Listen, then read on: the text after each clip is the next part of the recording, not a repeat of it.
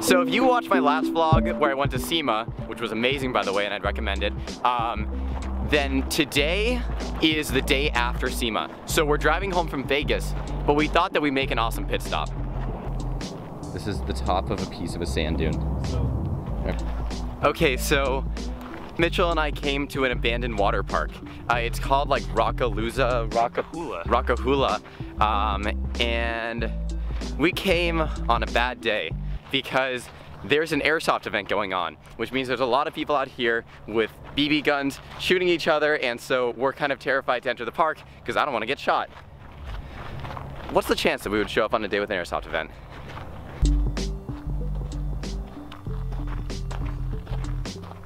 I feel like the fact that there are like 100 people here really defeats the point of going to an abandoned water park.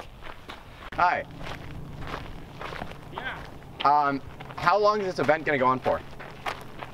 Till about 4 or 5 o'clock. You guys can be here though. We have to turn back because the airsofting event was gonna run till later, and apparently recently somebody came here to take some photos and they sued the owner because they got hurt, which is stupid because you're not supposed to be here, so like if you get hurt it's kind of on your own terms. Anyways, that's gonna be the end of this trip. So Mitchell and I are really bummed out over the fact that we couldn't go to that water park.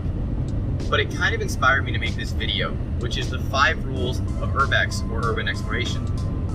First off, I want to start off by saying that I don't condone trespassing. Don't watch this video and think, oh, Warren's telling me to go out and trespass somewhere. That's not the case. If you're gonna do something, you're doing it on your own risk. I'm not telling you to do it.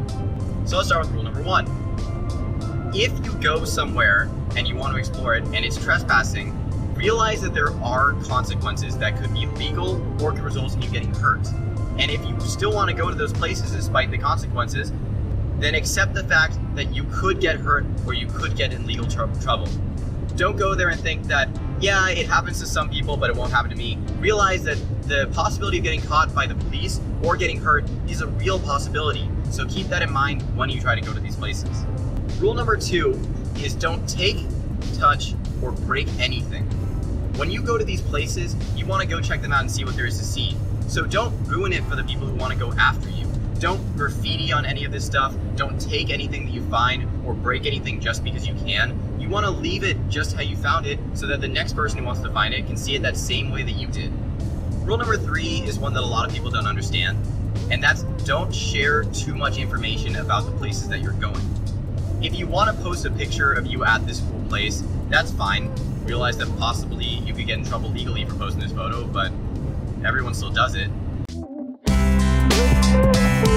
But what I'm trying to say is, if somebody asks you randomly on Instagram or on Twitter, hey, where's this place, where's that place, don't just willy-nilly hand out the address to these places, because if more people start going to these places, then they're gonna get shut down.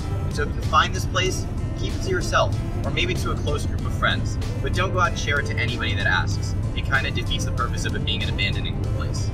Rule number 4 is kind of more of a piece of advice, and that would be start off small. Don't go to the coolest and biggest abandoned place or urban exploration place that you can find on your first trip.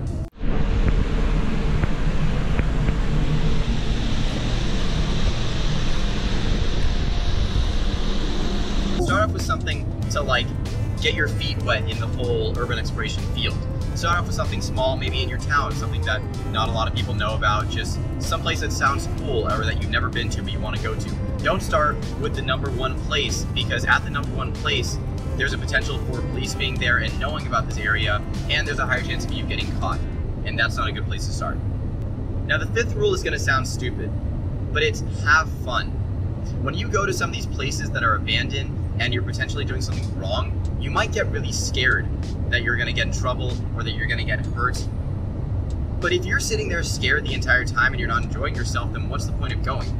You just kind of got to take a deep breath and enjoy where you are and the scenery around you and the place and the history of where you are. So make sure to enjoy yourself when you go to these cool places. So that's going to do it for this video. Make sure to subscribe, follow me on Instagram, Twitter, and Snapchat. I'll see you guys next time.